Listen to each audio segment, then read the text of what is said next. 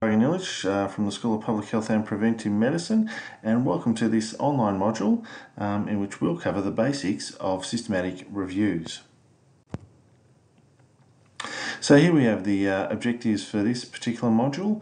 The main focus is on understanding the difference between a systematic review and a narrative review, understanding the essentials of, publication bias and other biases associated with systematic reviews, and then finally being able to understand how to interpret a systematic review, but then more so being able to use that evidence in policymaking and practice.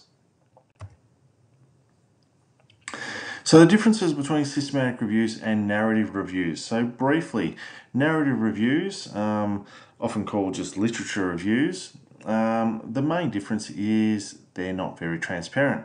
So from a methodological point of view, there is no real method with narrative reviews. They're often broad in scope, don't have a critical appraisal component to it, and basically are an extended opinion piece to a certain extent because the author is using the literature in order to support their view on a particular topic. Conversely, systematic reviews have a very structured approach and are very transparent, particularly from a methodological point of view. So the first thing you'll note is that there is a methodology with a systematic review. Much like the evidence-based practice process, there should be a specific clinical question using PICO.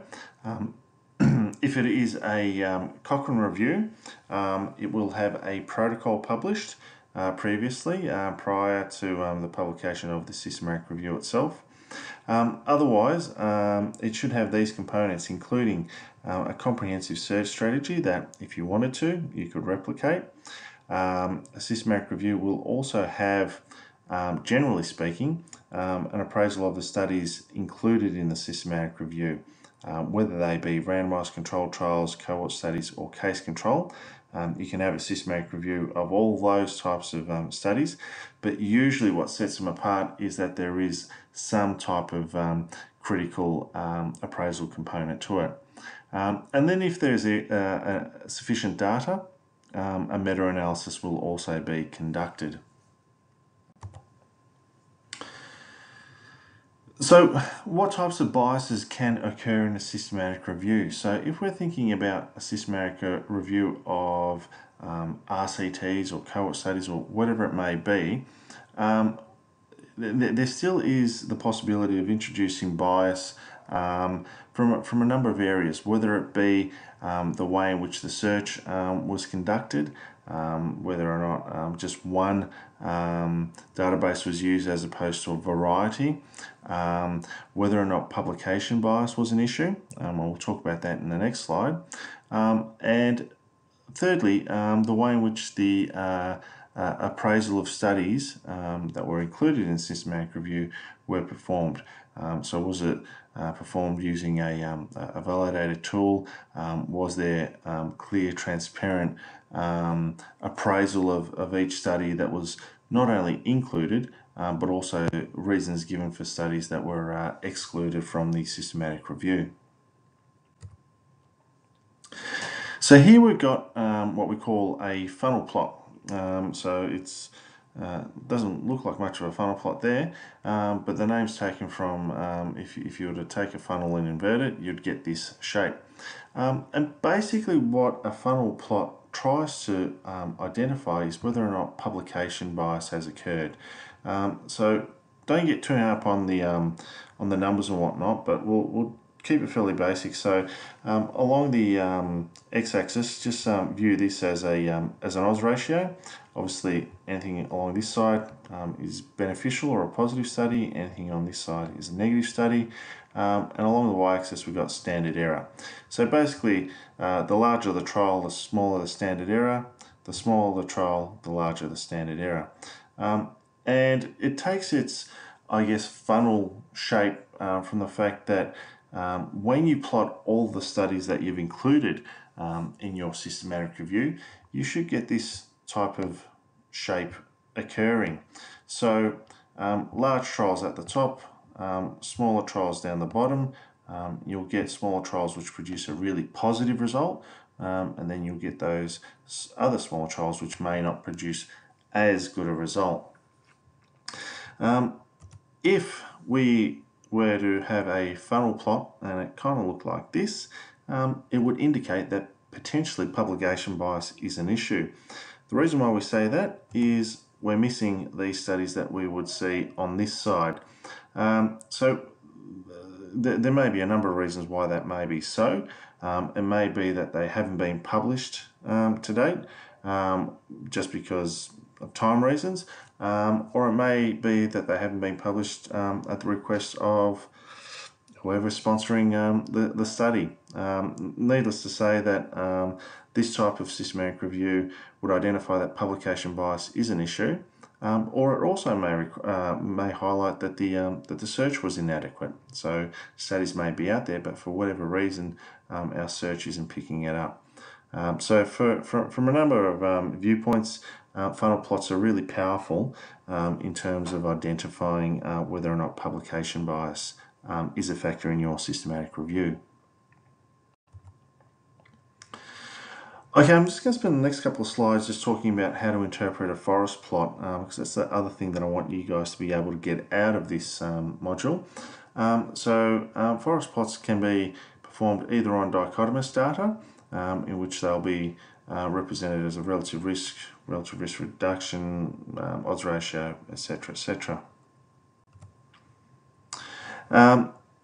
Forest plots or meta-analysis can also be done on continuous data, and there's two types of what we call continuous data: weighted mean difference or standardized mean difference. So the mean difference just being the differences between the means of the two groups. So just for your information, weighted mean difference is used when the outcomes are measured on the same scale, so blood pressure.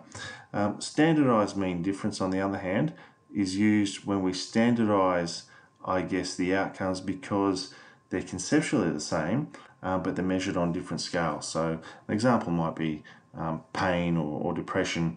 One scale might measure it on a scale of 1 to 10, another on a scale of 1 to 4. So they're still measuring the same thing, just a wider variety. And so by standardizing that measure, we're able to get much more of a robust result there. So this is what a forest plot looks like, and I'll quickly run through it. So this is a review up here taken from a Cochrane review. So it's looking at screening for colorectal cancer using the FOBT, and it's comparing screening versus control. And our outcome here is colorectal cancer mortality. So along this side, we've got the number of studies that were included in the systematic review, at least for this particular outcome, colorectal cancer mortality. We've got 4. We've got our intervention group, so screening. We've got a control group. And for each of the studies, so if we take the first study by Funan, it will give us the particular results. So in this case, 362 out of 30,967 participants in the screening group had the outcome, compared to 431 out of the 30,966 in the control group. And for each of the studies, the results are reported graphically here, or we can look at it numerically.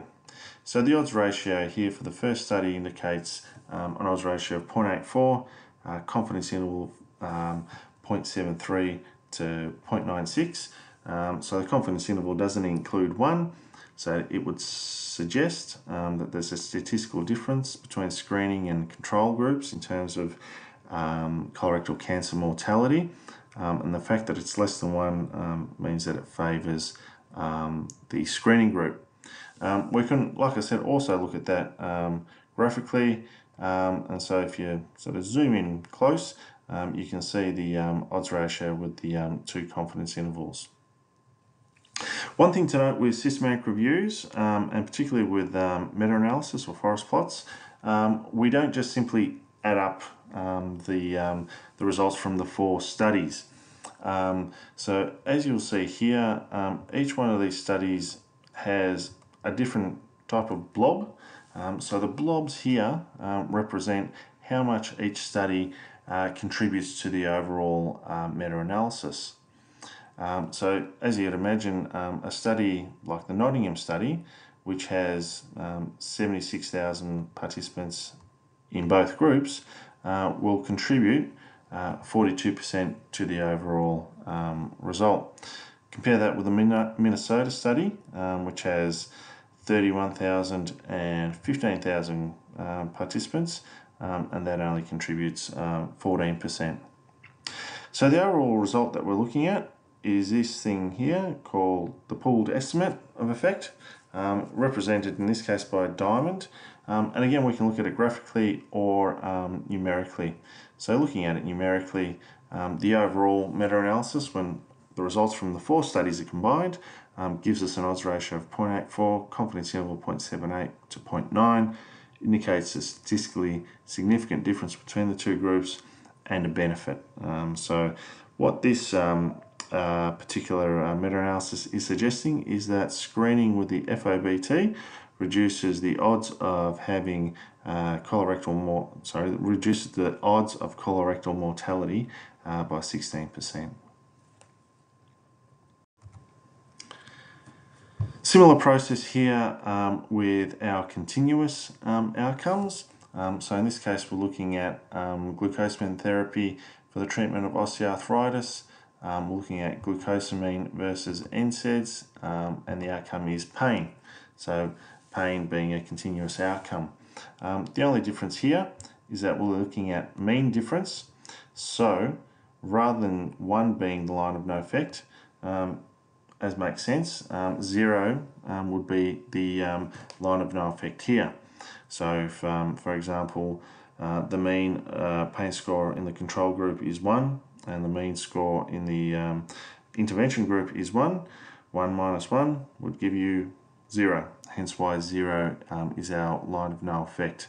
So for any continuous outcomes, if the confidence intervals include 0, that is basically telling us that there's no statistical difference between the 2 groups. So a similar sort of thing, if we look at the final result, the standardized mean difference is a reduction of pain by 0.27 points, not a whole lot. And so if you look at the confidence intervals, they go from minus 0.65 to 0.11. So they include the 0, so no statistical difference. And that's also identified here graphically with the overall pooled estimate, or this particular aspect hitting the line of no effect, which would indicate that there's no difference between the 2 groups. The last thing that I just want to talk about is just to keep in the back of your mind what we call statistical heterogeneity. So there's no point pulling studies together if they differ so far apart from one another. We're not really getting a true pooled estimate. You don't have to concern yourself about how to calculate these numbers, but it's more so about interpreting it. So all those sort of numbers down the bottom in terms of chi-squared and degrees of freedom and p-values and I-squared, a general rule of thumb is if you have a p-value which is less than 0.05 in this case, it indicates statistical heterogeneity. So that indicates that our studies are significantly different from one another in their composition. So when we're doing a meta-analysis, we want our studies to be homogeneous. So we want them to be similar as possible. So if we identify that heterogeneity is present, it basically puts a big question mark in terms of whether or not we should be doing a meta-analysis in the first place. Similarly, you can look at the I-squared statistic. So if that's over 50%, general rule of thumb, it means that there's heterogeneity among the studies, which brings into question our meta-analysis. So in this particular example, it's all good. The p-value is above 0.05. The I-squared is less than 50%. Well, in this case, it's 0.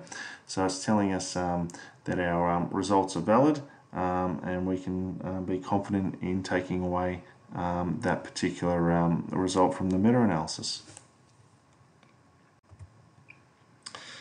So the last thing I'm just going to highlight is that you can dig a little bit further and do sensitivity analyses as well as subgroup analysis.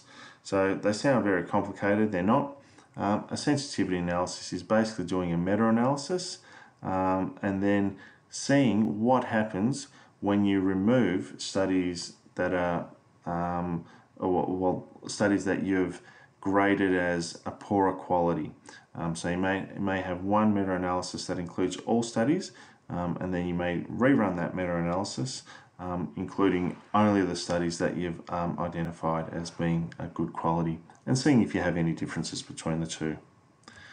Similarly, for subgroup analysis, you can do the same. So you can identify, or you may identify that sex may be an issue, or you may be looking at, for example, with the screening example with colorectal cancer, that you want to see what impact does screening at different ages make upon cancer mortality. So you may break up the studies according to different subgroups and see what impact it has. That's it for me for this particular video. Hopefully you found that somewhat useful and entertaining. As always, feel free to drop me a line via email if you have any questions. Thank you.